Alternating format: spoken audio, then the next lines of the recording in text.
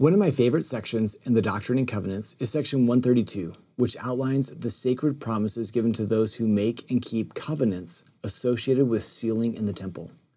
Consider these words from Jesus Christ. If a man marry a wife by my word, which is my law, and by the new and everlasting covenant, and it is sealed unto them by the Holy Spirit of promise, by him who is anointed, unto whom I have appointed this power and the keys of this priesthood.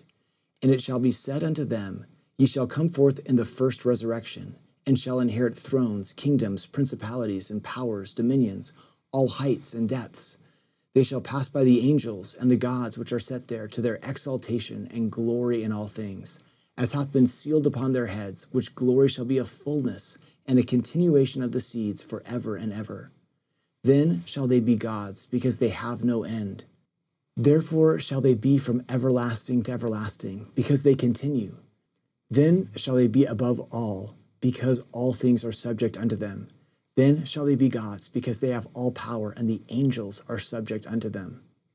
Those are very powerful promises. As we continue reading in Doctrine and Covenants 132, we learn that central to these promises is receiving Jesus and coming to know him. We read, If ye receive me in the world, then shall ye know me, and shall receive your exaltation, that where I am, ye shall be also. This is eternal lives, to know the only wise and true God, and Jesus Christ, whom he hath sent. I am he. Receive ye therefore my law. It probably goes without saying, but Jesus Christ himself is at the very center of a temple ceiling.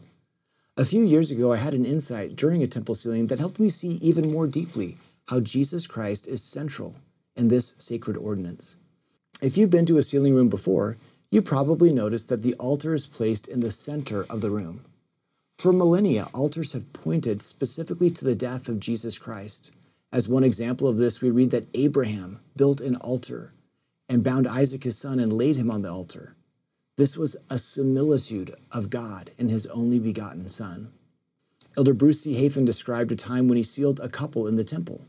He said, I invited them to the altar, and as the groom took the bride by the hand, I realized that they were about to place upon that altar of sacrifice their own broken hearts and contrite spirits, in offering of themselves to each other and to God in emulation of Christ's sacrifice for them.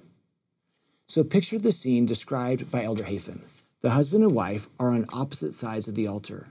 The bride and groom take each other by the hand, ready to sacrifice themselves to each other as Christ sacrificed himself for each of them. Whether one thinks of the altar or the hands clasped together on the altar, the crucifixion of Jesus Christ is literally at the center of the sealing ordinance. When a husband and wife are sealed together in the temple, their marriage is no longer just about a man and a woman. The Savior is a central third party. This teaching helps us better understand Ephesians 5:25, which also connects marriage to Christ's death. Husbands, love your wives, even as Christ also loved the church and gave himself for it.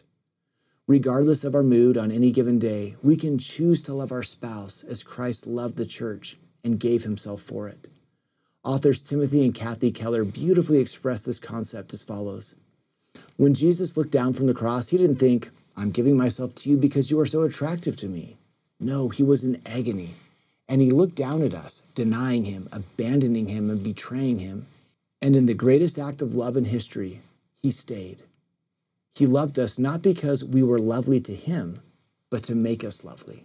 I have felt spiritual power by contemplating how Christ's crucifixion is an essential component of and a model for marriage. His selfless act motivates me to give more. Considering the crucifixion symbolism in a temple ceiling eliminates the justifications for trivial arguments.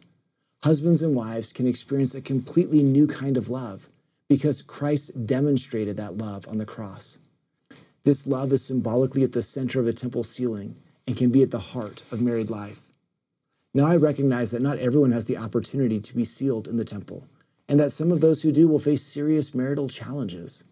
As Elder Neil L. Anderson said, I express my love and compassion to those women and men who have not had the opportunity to marry according to God's laws. The unrealized dreams of life are difficult to understand if viewed only from the perspective of mortality. As the Lord's servant, I promise you that as you are faithful to Jesus Christ in your covenants, You will receive compensating blessings in this life and your righteous desires in the eternal timeline of the Lord. Whatever your situation, I testify that Jesus Christ is at the heart of a temple sealing. This sacred temple ordinance can draw couples closer to each other and to Him.